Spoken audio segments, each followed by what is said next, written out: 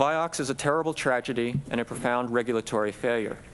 I would argue that the FDA as currently configured is incapable of protecting America against another Vioxx.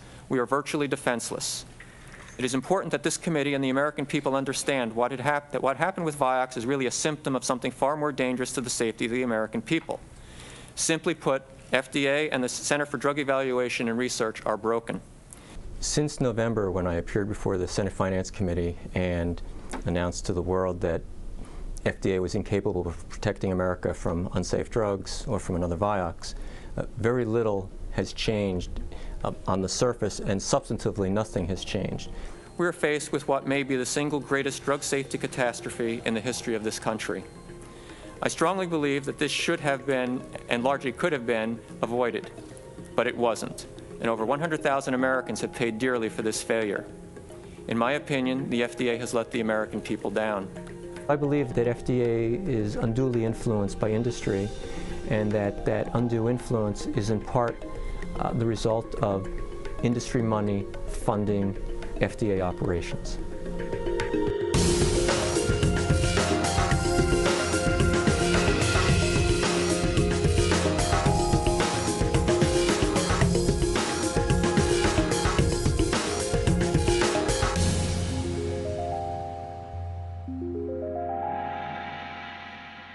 There's an epidemic in the United States, one that has been missed by the mainstream media. In fact, there's no congressional hearings on it. There's no major effort to challenge it or change it. I'm talking about the epidemic of preventable diseases in the United States. Imagine this, 131 million overweight Americans, many of them toddlers and young children. We have an epidemic of diabetes, heart disease, arthritis, fibromyalgia, depression, anxiety disorders, environmental diseases. How did we get so sick? And why, after spending $2 trillion and over 700,000 physicians, over 2 million people in the health field, out of all of our hospitals and medications and medical procedures, why aren't we closer to eliminating these illnesses? I'm Gary Null. In this original, in-depth investigative report on over-medicating Americans, we're going to be asking some hard questions about where's this money going? Who is leading our healthcare crisis campaign?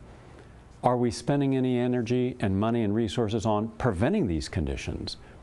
You turn on television and all you see are ads for either medications if you're sick or products that can make you sick, and especially the children. How did we get here? What can we do to challenge this? That's what we're going to explore. Join me now for this special look at our crisis in healthcare in the United States.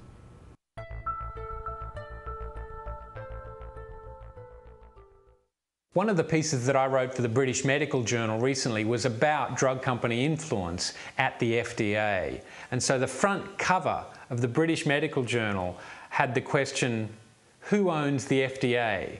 The drug industry or the people? To be raising such a question in one of the world's most senior medical journals shows that there is a massive crisis of legitimacy at the FDA. The major issue Americans confront today is the fact that the FDA acts to protect the financial interests of the pharmaceutical industry as opposed to the health of the American public. Within the Center for Drug Evaluation and Research, about 80% of the resources are geared towards the approval of new drugs, and 20% is for everything else. Drug safety is about 5%. Congress has created that structure by PDUFA, the Prescription Drug User Fee Act, by which drug companies pay money to FDA so that FDA will review and approve its drugs. For industry, every day that a drug is held up from being marketed, in their minds, that's another $1 to $2 million of profit that they're being denied. And so the incentive is really review the drugs as quickly as possible, approve them as quickly as possible, and don't stand in the way of our making profit. And FDA cooperates with that mandate. The regulated activities of the Food and Drug Administration are in large measure financed directly by the pharmaceutical companies. More than 50% of the money that the FDA spends reviewing drugs comes from the pharmaceutical companies. Many people see that as an absurd conflict of interest, and indeed many are calling for an end to such user-pays funding. That destroys this arm's length relationship. This destroys the distance that ought to prevail between the Food and Drug Administration and the pharmaceutical companies. And once that funding started coming from the drug companies, they started calling the shots. And basically they said, we're not going to continue to provide this funding unless you help us get these drugs to market. So basically the FDA got marching orders in the mid-90s, started helping bring drugs to market, do it quickly, and they basically have served those masters ever since. We've really been betrayed by the FDA, and that's the only way to put it. Well, it's kind of weird, but the day before I had my stroke, I couldn't find home plate. You know, I was pitching batting practice to my kids, which I do all the time, and I just could not throw a strike to save my life. Even now I have a little bit more trouble than I used to. Well, I started taking anti-inflammatory drugs in the year 1999.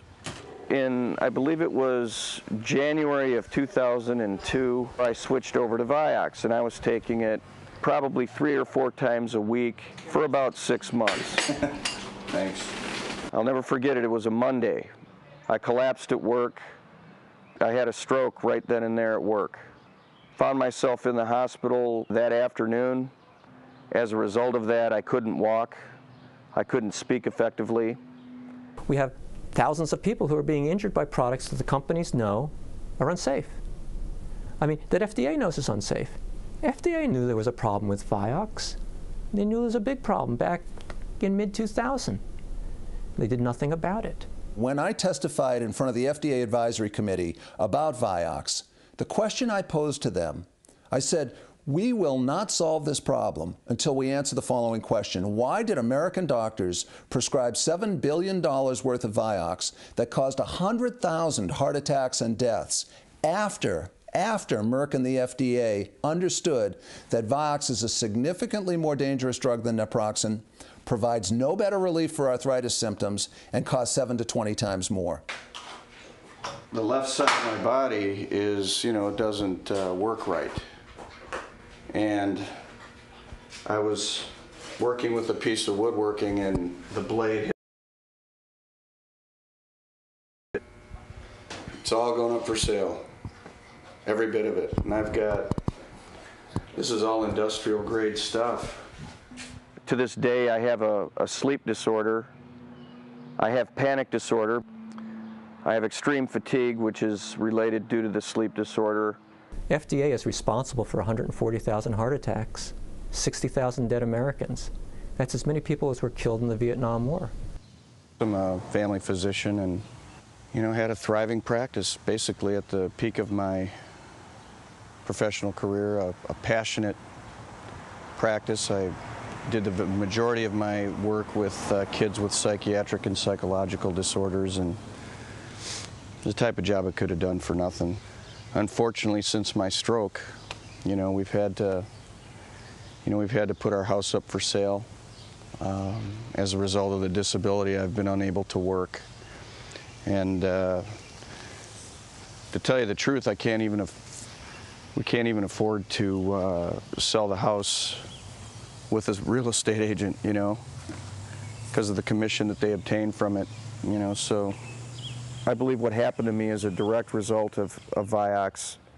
It's the only explanation that has any merit, and the only logical, simplistic explanation that I can arrive at is that Vioxx caused this situation to occur in my life.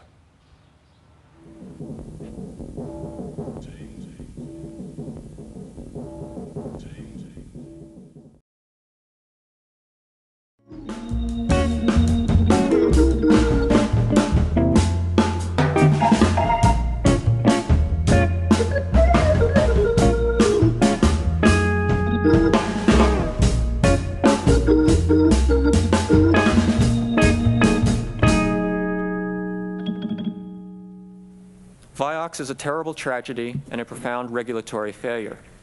I would argue that the FDA as currently configured is incapable of protecting America against another Vioxx. We are virtually defenseless.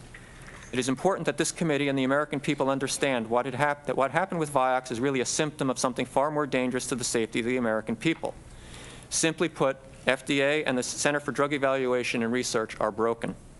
Since November, when I appeared before the Senate Finance Committee and announced to the world that FDA was incapable of protecting America from unsafe drugs or from another Vioxx, very little has changed on the surface, and substantively nothing has changed. We are faced with what may be the single greatest drug safety catastrophe in the history of this country. I strongly believe that this should have been, and largely could have been, avoided, but it wasn't, and over 100,000 Americans have paid dearly for this failure. In my opinion, the FDA has let the American people down. I believe that FDA is unduly influenced by industry, and that undue influence is in part the result of industry money funding FDA operations.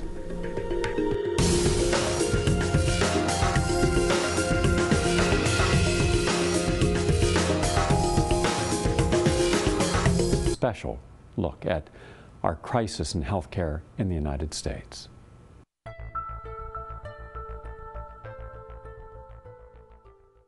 One of the pieces that I wrote for the British Medical Journal recently was about drug company influence at the FDA. And so the front cover of the British Medical Journal had the question, who owns the FDA?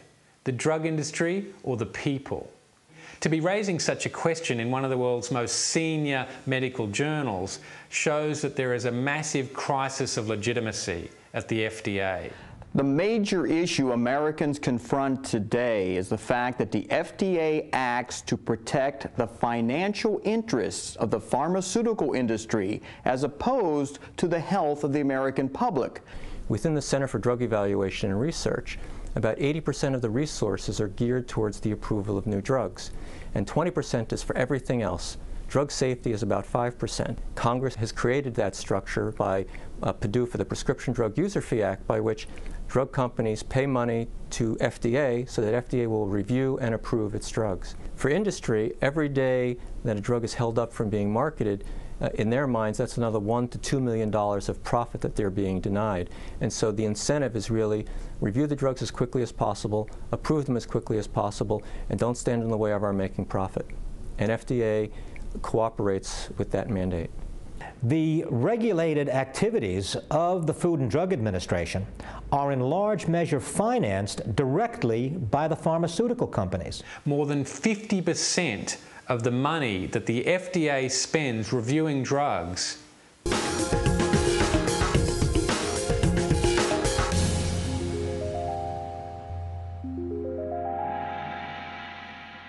There's an epidemic in the United States, one that has been missed by the mainstream media. In fact, there's no congressional hearings on it. There's no major effort to challenge it or change it. I'm talking about the epidemic of preventable diseases in the United States. Imagine this, 131 million overweight Americans, many of them toddlers and young children. We have an epidemic of diabetes, heart disease, arthritis, fibromyalgia, depression, anxiety disorders, environmental diseases. How did we get so sick? And why, after spending $2 trillion and over 700,000 physicians, over 2 million people in the health field, out of all of our hospitals and medications and medical procedures, why aren't we closer to eliminating these illnesses? I'm Gary Null. In this original, in-depth investigative report on over-medicating Americans, we're going to be asking some hard questions about where's this money going? Who is leading our healthcare crisis campaign? Are we spending any energy and money and resources on preventing these conditions? You turn on television, all you see are ads for either medications if you're sick or products that can make you sick, and especially the children. How did we get here? What can we do to challenge this? That's what we're going to explore. Join me now for this. I couldn't speak effectively. We have thousands of people who are being injured by products that the companies know are unsafe. I mean, that FDA knows is unsafe. FDA knew there was a problem with Vioxx. They knew there was a big problem back in mid-2000. They did nothing about it. When I testified in front of the FDA Advisory Committee about Vioxx, the question I posed to them, I said, we will not solve this problem until we answer the following question. Why did American doctors prescribe $7 billion worth of Vioxx that caused 100,000 heart attacks and deaths after Merck and the FDA understood that Vioxx is a significantly more dangerous drug than naproxen, provides no better relief for arthritis symptoms, and costs 7 to 20 times more? The left side of my body is, it doesn't work right. And I was working with a piece of woodworking and the blade hit. It's all going up for sale. Every bit of it. And this is all industrial grade stuff. To this day, I have a sleep disorder. I have panic disorder. I have extreme fatigue, which is related due to the sleep disorder. FDA is responsible for 140,000 heart attacks, 60,000 dead Americans. That's as many people as were killed in the Vietnam War. I'm a family physician and, had a thriving practice basically at the peak of my professional career, a passionate practice. I did the majority of my work with kids with psychiatric and comes from the pharmaceutical companies. Many people see that as an absurd conflict of interest, and indeed many are calling for an end to such user-pays funding. That destroys this arm's length relationship. This destroys the distance that ought to prevail between the Food and Drug Administration and the pharmaceutical companies. And once that funding started coming from the drug companies, they started calling the shots. And basically they said, we're not going to continue to provide this funding unless you help us get these drugs to market. So basically the FDA got marching orders in the mid-90s, start helping bring drugs to market, do it quickly, and they basically have served those masters ever since. We've really been betrayed by the FDA, and that's the only way to put it. Well, it's kind of weird, but the day before I had my stroke, I couldn't find home plate. I was pitching batting practice to my kids, which I do all the time, and I just could not throw a strike to save my life. Even now I have a little bit more trouble than I used to. Well, I started taking anti-inflammatory drugs in the year 1999. In, I believe it was January of 2002, I switched over to Vioxx, and I was taking it probably 3 or 4 times a week for about 6 months. Thanks. I'll never forget it. It was a Monday. I collapsed at work. I had a stroke right then and there at work. Found myself in the hospital that afternoon. As a result of that, I couldn't walk.